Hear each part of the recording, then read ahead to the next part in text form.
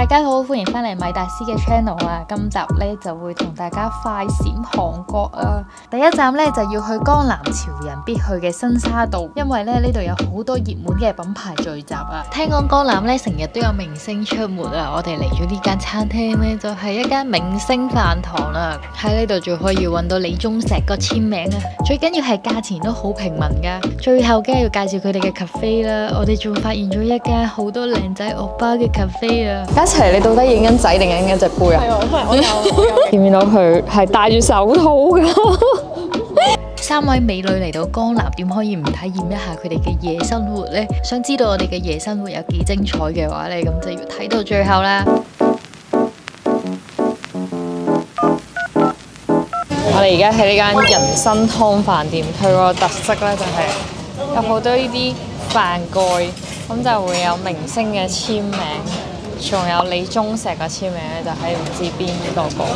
因為呢個係一個明星成日嚟食嘅飯店，但係又唔係話好多人喎，我哋入嚟都唔使排隊。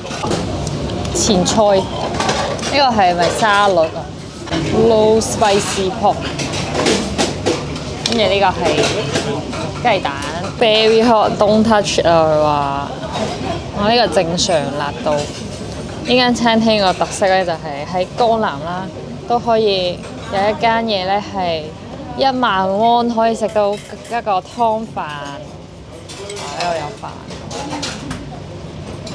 呢個海鮮好似好正咁喎。佢呢個晏有小辣，佢話好辣啊都，但我呢個係正常，我未死緊。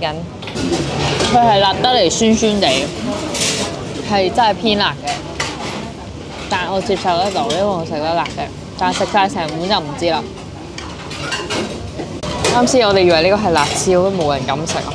擺咗勁耐，然後我聞咗聞，似係茄汁，咁就可以茄汁加蛋。佢呢個蛋係得啲葱喺入邊，普通蛋。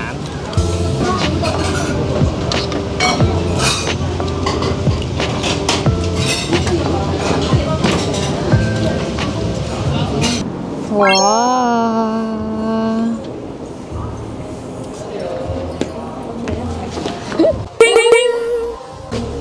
呢間好似書店咁樣嘅 cafe， 入到嚟有幾個靚仔，有個幾靚仔嘅人同你解釋緊。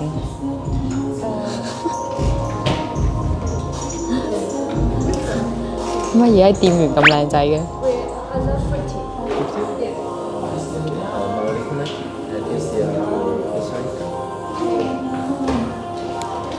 一入到嚟咧，跟住係啲店員係着晒西裝咁樣，勁靚仔，跟住喺度賣咖啡，着西裝沖咖啡，你快啲聽過掉咖啡盒嗰一下，掉唔到，我影唔到佢掉咗下去，佢係真掉啊！假期攞個順豐出嚟嚇親人。個靚仔即刻呆啦！好好笑啊！想見靚仔嘅你呢度，快啲抄牌靚仔抄牌。呢個係土嘅水啊，哦，係暖嘅，暖嘅土水 ，cheers！ 又 cheers！ 你喺嗰邊，你喺度撳電話，嗰邊有4條仔為我哋忙啊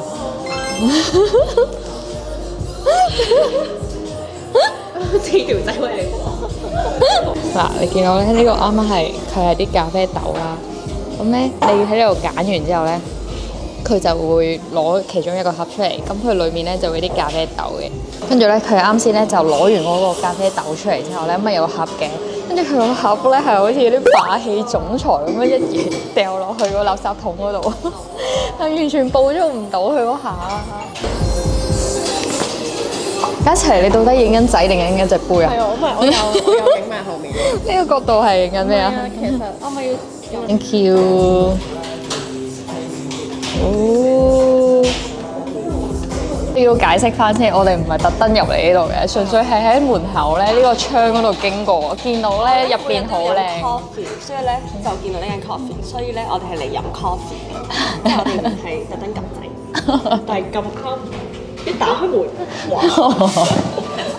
嚇親，真係嚇親。係啊，好似出奇蛋好驚喜咁樣。見唔見到佢係戴住手套㗎？加手套嚟嘅，大家。唔係啊嘛？即刻補妝，成個過程拍晒之後咧，發現完全唔記得提及佢啲咖啡，因為啲咖啡唔係重點。佢啲咖啡好飲㗎。但係你可以補充翻就係啲咖啡真係好飲喎，真係超級好飲咯。同埋咧，佢入邊咧係有部啲機咧，係喺入邊自己炒豆，有唔同嘅。係佢俾你揀豆嘅嗰度。我呢個咧，佢仲有呢個 decaf 可以揀嘅。即係因為咧，我平時就係唔飲有咖啡因嘅。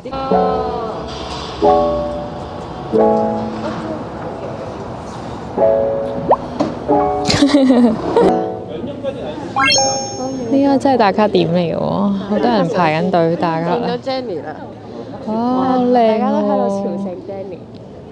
哇，呢隻馬真係識喐㗎！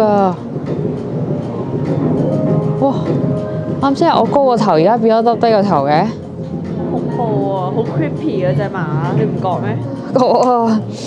哇，條尾都識喐㗎！太 creepy，點解先？大家都應該會嚟朝聖一下 Jennie 代言嘅呢間鋪頭㗎啦。其實佢係 Gentle Monster 旗下嘅一個香薰 brand，係唔捨得用嘅蠟燭。哦，你已經消費咗啦！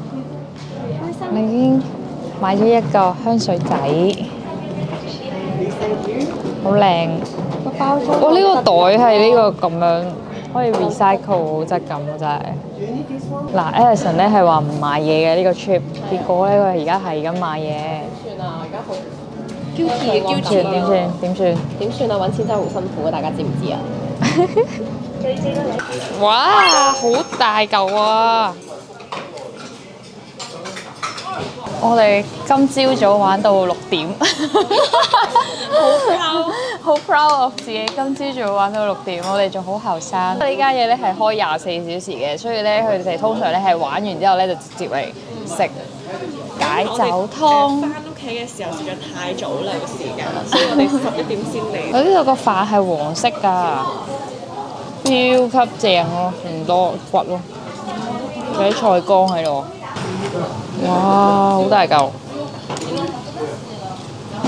勁大。J 都整多一嚿肉出嚟啦。呢個有啲咩咁好咧？見唔見到啊？細過我個仔，差唔多大。呢啲嗱，影下呢啲太大咧，呢啲太大就食唔到咯。一啖食到我琴晚咧，差啲近死我。佢琴晚話一啖過啦，我兩啖一啖過，我爭啲死啊！快啲食啊！而家好，而家試下。我琴晚食到咁樣嘅個樣，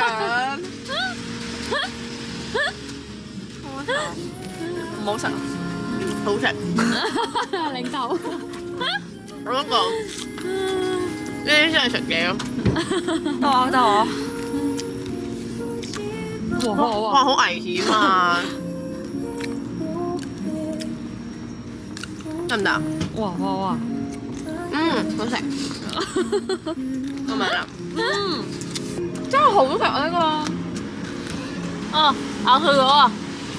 扯佢出嚟啊！唔扯啊！唉，口細嘅人係唔都要分2啖。好食啊！想再自己食多1粒啊！我哋有仲有3粒咯。咦係喎，有4粒。我食啊！好味啊！好食。係咪？係食。佢嗰個焦糖好正。OK。呢間 cafe 咧最正咧就係有個落地玻璃窗喺度啦。然後我哋咧喺呢個位可以及仔啦，喺門口望住啲仔經過。啱啱有3個經過，好靚仔，有10分。但係因為佢又入咗嚟，咁樣喺我後面經過，但係咧因為冇位，佢哋3個就出翻去咯。嘉琪好受韓仔歡迎啊！你好受韓仔歡迎啊！我個韓仔好多韓仔同佢搭訕。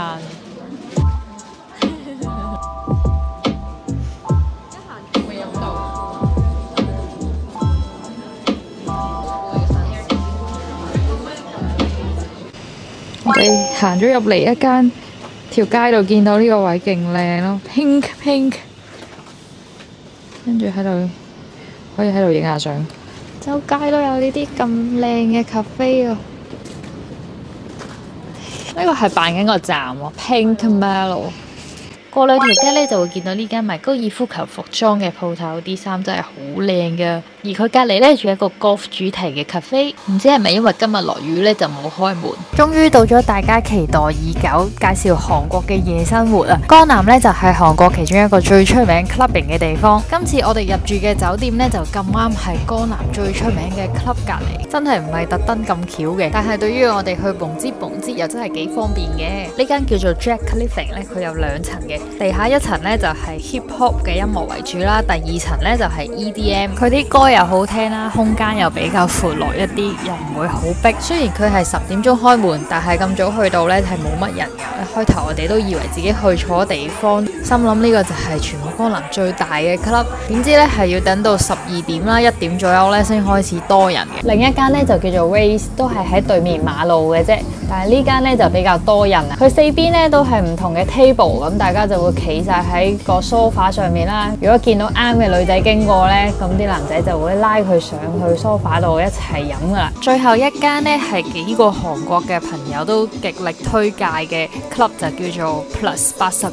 咁佢呢就係一間 after club 嚟嘅，即係話夜晚3點鐘呢先會開門嘅。咁大家就唔使咁早去啦。講明係 after club 呢，咁佢音樂就係比較 underground 少少啦，同埋大家都係飲到醉醉地過去聽音樂，就唔係自在要識朋友嘅。不過我哋3點幾鐘去到呢，都係冇乜人嘅，要差唔多到5、6點左右啦，先會開始多人。個氣氛呢都幾正嘅。最後呢，就要講下入場費啦。大家都知韓國係一個好注重外貌嘅國家，特別喺江南呢個有錢人嘅區域啦。每間 club 嘅收費呢，都大概係15000 won 至到2萬 won 左右啦。但係每次去到啲 club 嘅門口，都會遇到啲公關走埋嚟問我哋係咪想入去，然之後就免費帶咗我哋入去啦。所以我哋去咗咁多間 club 咧，都係冇俾過任何嘅入場費啦，同埋公關咧都會請我哋飲酒嘅。我覺得如果大家想去嘅話咧，可能悉心打扮一下都會有幫助嘅。仲有更多精彩嘅內容咧，就要睇埋之後嘅2集啦。所以就記得 subscribe 我嘅 channel 啦，同埋 follow 埋我嘅 Instagram， 咁就可以睇到最新嘅影片啦。咁我哋下條片再見啦，拜拜。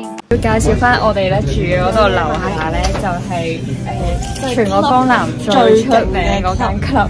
跟住咧，我哋咧入到去嘅時候，發現咧門口 check 嗰個passport 嗰啲保安咧，仲靚仔過入邊啲人，係超級靚仔咯，係。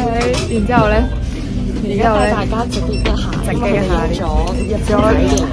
跟住咧，就喺後面啊啲保安顏值指數係最低7分，最高9分。好似冇嗰日門口嗰個，係特別正㗎。一陣我哋咧就會再去嘅。嗰日咧，我哋尋日咧去嗰度 check 嗰個 passport 嘅時候咧，我開頭冇，我高頭望佢，因為佢太高啦。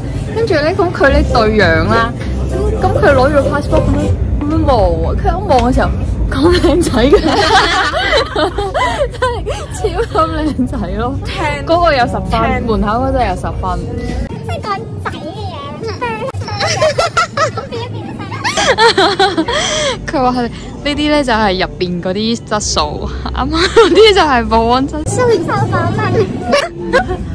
佢好似話呢度仲有，我以為佢話仲有嗰啲，我以為仲有嘢飲睇啦。仲有嘢飲。跟住佢講緊後面嗰啲，嗰啲保安仲有。啊！笑死我大佬。